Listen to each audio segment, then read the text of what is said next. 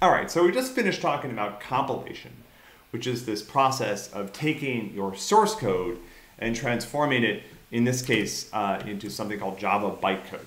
And we talked about some of the errors that the compiler can catch. And in general, here's the principle. The more errors the compiler can catch, the better. So I use this analogy, I just sort of came up with this analogy of sort of like going to a restaurant, right? So you go to a restaurant, you're the user. You sit down at a table and there's a kitchen in the back somewhere, and at some point someone brings food out to you and you put a bite into your mouth. What's the worst thing that you can think of that might happen in that moment, right?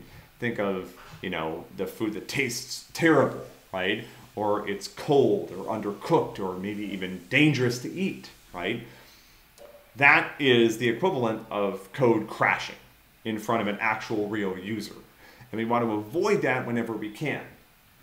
And so part of the idea is that there's this step where the food's being prepared in the kitchen before it gets to your table. And the more quality control we can do at that point, the less likely it is that you're going to be served something that's not good. And so when you go to a really good restaurant, they actually have people back in the kitchen who are examining the food before it comes out to your table. It doesn't happen in every restaurant, right? But there are restaurants that have someone who's in charge of looking, examining.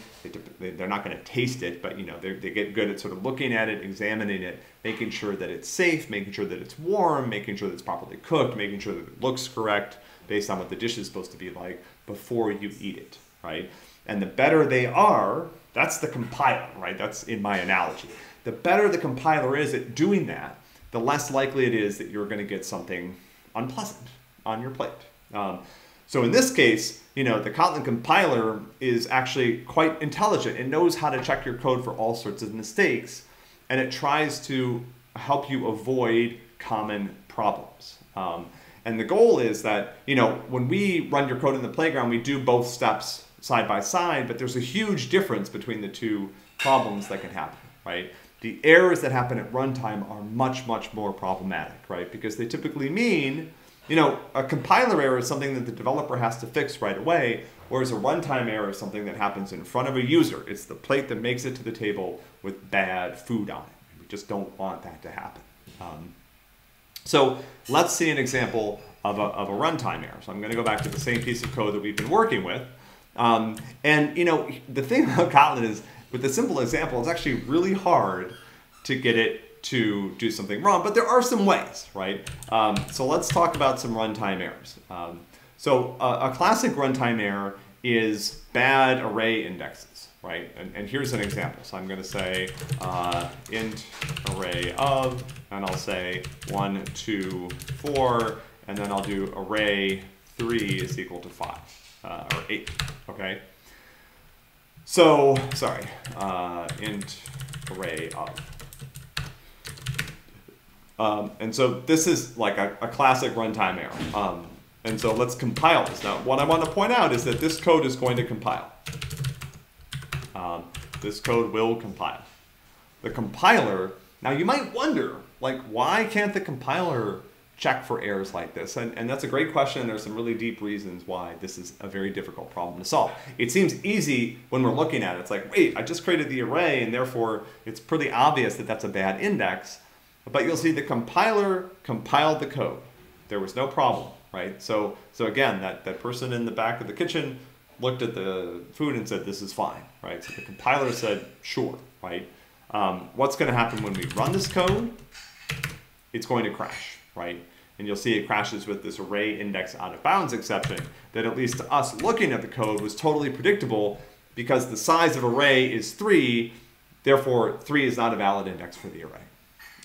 Okay, great. So that's one example.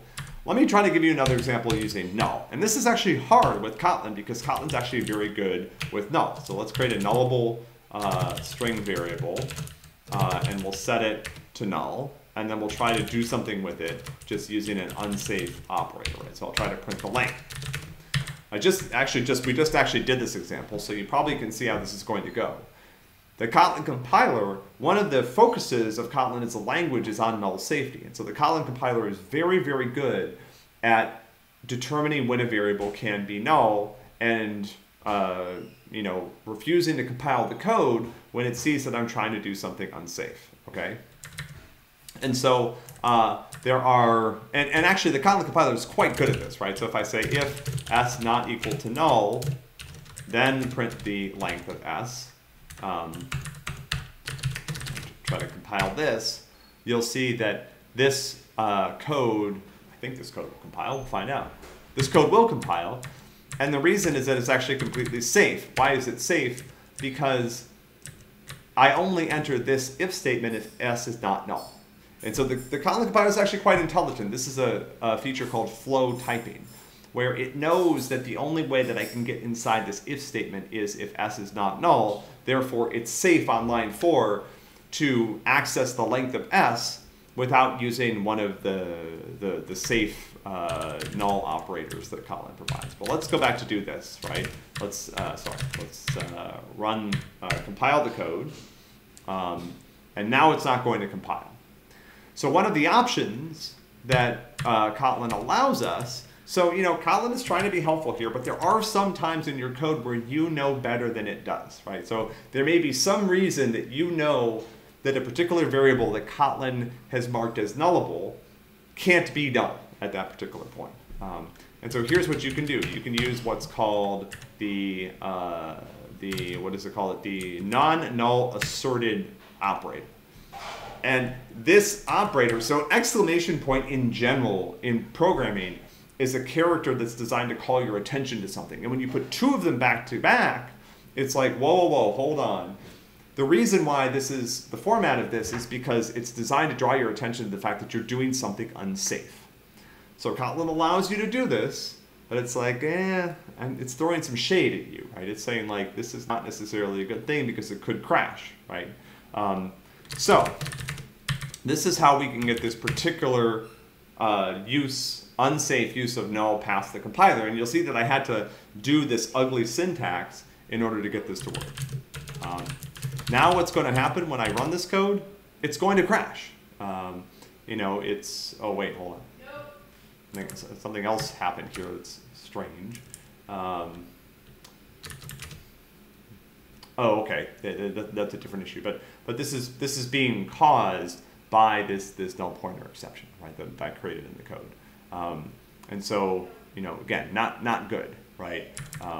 If I modify this to use the null safe operator, this should work fine, right? It'll compile, and when I run it, it's also going to print null, right? This should print a null pointer exception. I'm not exactly sure why it's not printing a null pointer exception. It works fine this way, right? But if I use this this null sorted null operator, I think there's some other problem with my environment that's causing this to happen. But the code is in fact crashing, right?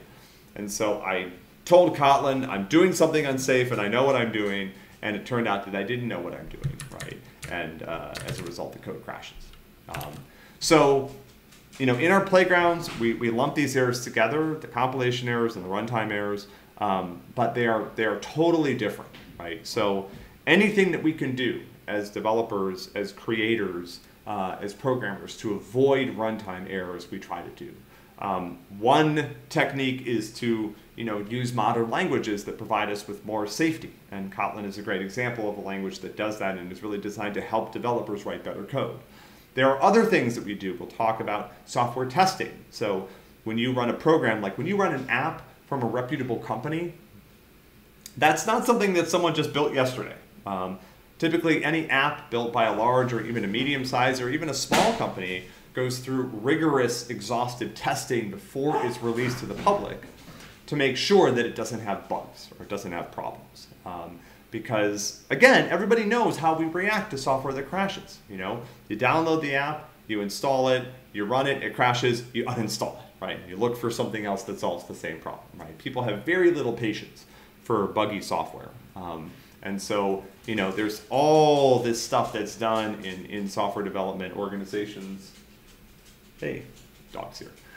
To avoid crashes however possible. And one of the ways that we do that, one of the tools that we have at our disposal is to use a compiler that helps us check for problems and moves those mistakes to compile time rather than runtime. So runtime mistakes, terrible, awful, no good. Compile time errors, fine, right? Things that we can fix easily, adjust our code. So anything that we can do to transform runtime errors into compile time errors is worth it 100%.